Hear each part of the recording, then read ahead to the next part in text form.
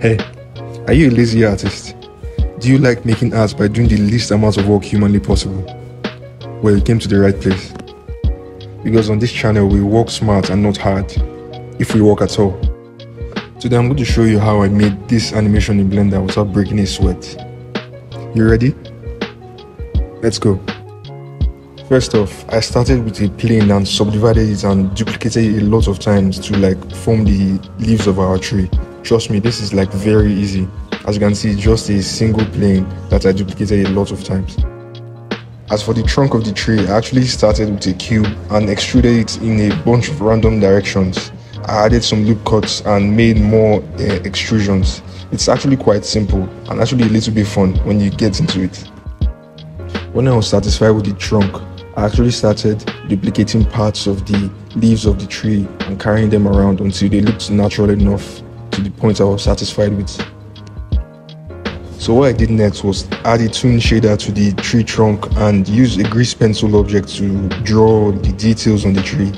I don't have footage of doing that here, I'm sorry about that, but trust me, it was a very satisfying process. So next, I started drawing some grease pencil assets for flowers and grasses. All the flowers and grasses in this scene are completely grease pencil 2D objects. So yeah, I just started drawing them, duplicating them, and I plan to make the whole field to be filled with grass objects and flower objects. I also don't plan to draw every single blade of grass or every single flower in this scene. Remember the title of this video. I plan to do everything in Blender with ease, so I'm just going to duplicate a lot of the objects, vary them a little, rotate them, move them around, and at the end of the day, we'll have a full field of flowers that we can use. Now, as you can see, this particular flower drawing, I plan on using it a lot, so I'm going to assign a different material to it. I plan on using different colors or different materials for this particular drawing so we can have a lot of them. That's why in the end you can see we have a lot of colors going on. So yeah, it's not anything I did manually. I'm just duplicating objects and assigning them to new materials. I went ahead to add some more leaves and stuff for more variation. I also added more individual blades of grass. These are just 2D strokes I laid on the ground, but from an angle they look real to an extent. Next off, I'm adding my character in, which is also a flat 2D object, into the scene, if you didn't know. So I'm just going to add it in, or add her in, and give her a little bit of idle animation. Nothing too serious.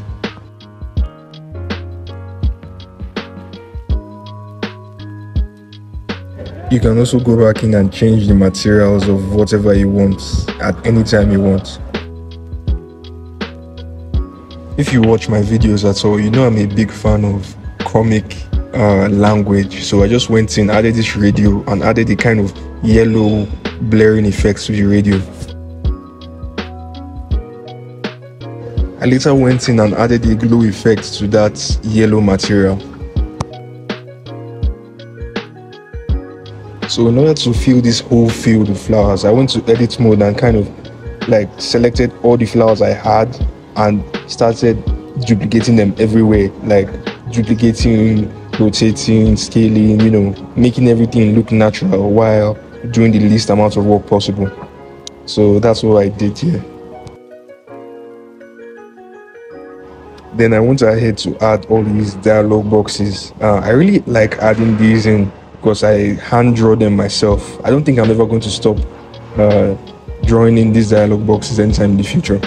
Then I started animating the camera movement, which is arguably one of the most satisfying parts of this whole process, because it's basically where you see your the whole project coming together.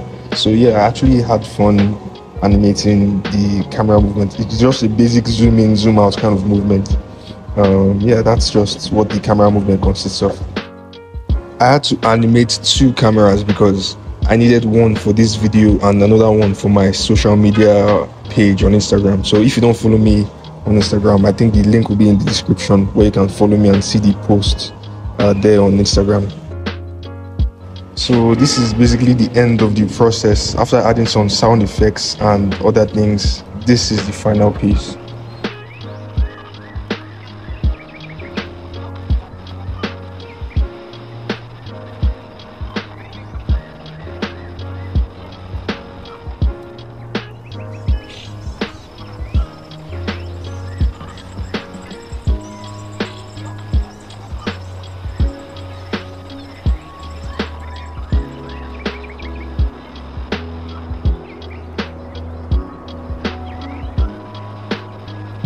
So thank you so much for sticking with me to the end of the video.